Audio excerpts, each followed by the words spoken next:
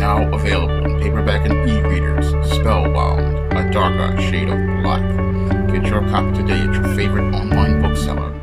They say a picture is worth 1,000 words, and this image I'm showing you is the essay that shows you why the black church is dead in the Afro-American Negro community. Now, when you take a critical look at this picture of this black female minister laying her hands on a Negro dressed in an Easter Bunny costume, it shows you how completely insane people are in the Afro-American Negro community. Now, what's wrong with this picture? First, we have an Afro-American Negro female as a minister in a black church. And if you are reading your Bible like 80% of Afro-American Negro females say they have read their Bible, it clearly says in Paul's New Testament letters that a woman is not instructed to teach. So this female in this position as a minister is completely out of God's natural order. That's the first thing that is wrong in this picture and shows the complete death of your black church. We have a black female in the position of power that God established for men in teaching the gospel in his ministry. Your woman is in the position of a man, and that shows how completely out of God's natural order your Afro-American Negro church is right now, and why that church is dead. Now, the second thing that is mind-bogglingly insane about this picture is we have this so-called Christian black female laying hands on a Negro dressed up as an Easter bunny. Now, these two things are completely diametrically opposed to one another.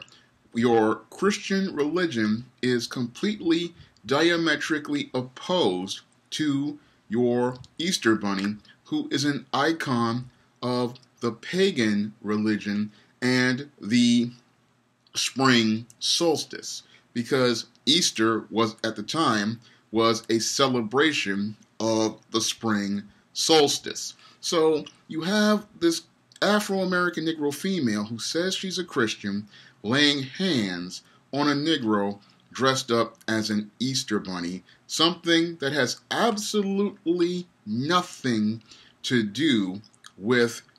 Jesus Christ, the Son of God, and the reasons for why Jesus Christ came down on the earth, which was to sacrifice his life as a living sacrifice to pay the sin debt in full of all mankind, past, present, and future, and to come down to earth to redeem the souls of all mankind. So what does Jesus Christ have to do with a Negro in an Easter bunny costume, and what would he want to do with a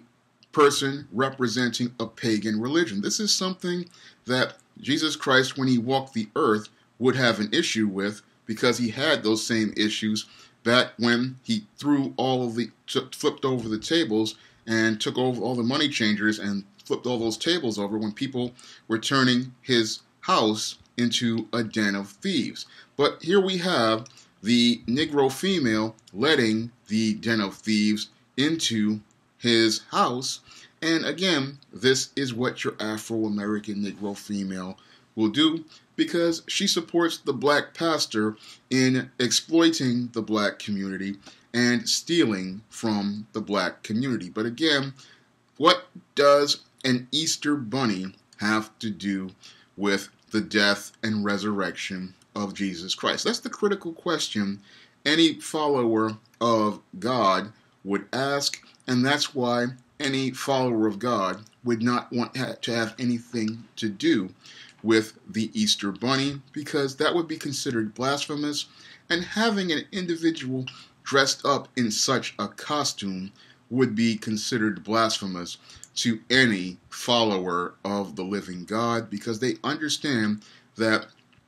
the house of God is supposed to be about paying respect to the living God, and it's supposed to be about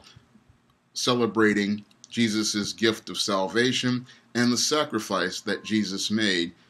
by giving his life so that we could have the promise of eternal life. And this is something your Afro-American Negro female does not understand about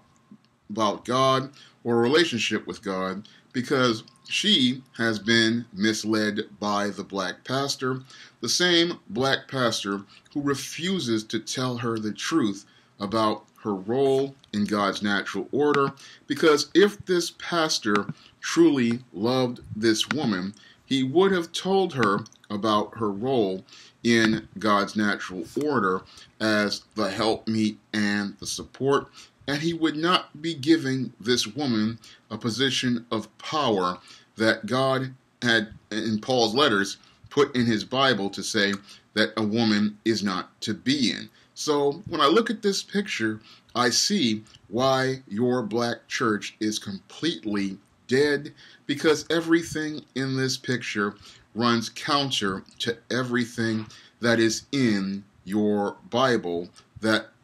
tells you everything that is supposed to be in your Word of God. So when I look at this picture, I see why your black church is dead. And your black church is dead because your black pastor has given your black woman a complete pass, and he has now started to put your black female in a leadership position. And now that she is a leader in your black church, this is why your black church is dead as an institution. It's ineffective as an institution because the follower in God's natural order is the leader, and now they are following down the road of Satan, because when you have a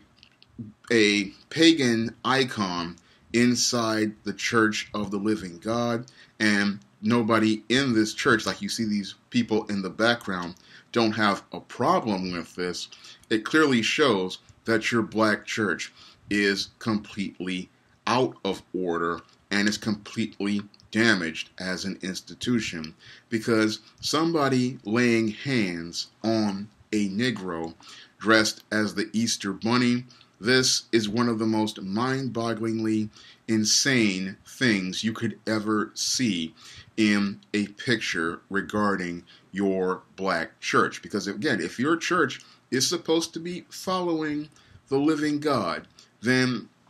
you would understand why your Good Friday is a sacred day, because this is the day your Jesus Christ, the Son of the living God, my Jesus Christ as well, it was the man who was taken by those Roman soldiers, and they thought they were taking him to crucify him, but in actuality, Jesus was giving his life so that we could all have the gift of salvation and the gift of eternal life. That's what the church is supposed to be teaching about, and that's what the gospel is supposed to be about. The good news is supposed to be about how Jesus has died for our sins, paid our sin debt in full, and then in 3 days was risen and came back to life, showing us that we have the promise of eternal life, because after he passed and he paid everybody's sin debt, because he was the first living sacrifice, we now have that promise of eternal life after death in this world. That's what we have as a result of Jesus Christ. But your pastors, they will not teach this because they want to profit at the expense of your black woman, and they want to continue getting money at the expense of this black woman. So these are the sermons that your Afro-American Negro pastor will not preach, and this is why he will allow this foolishness to transpire in God's house, and this is why, sadly, God's house is now a den of thieves, led by a group of dysfunctional females who think they're going to heaven but are slowly on the road to hell. If you would like to see me make more videos like this, you can donate to my Patreon by clicking the link in the description box. And if you want to try some of my SJS Direct publications, you may do so by clicking the link to Amazon.com. That's all I have to say for this video. You can comment, rate, and subscribe.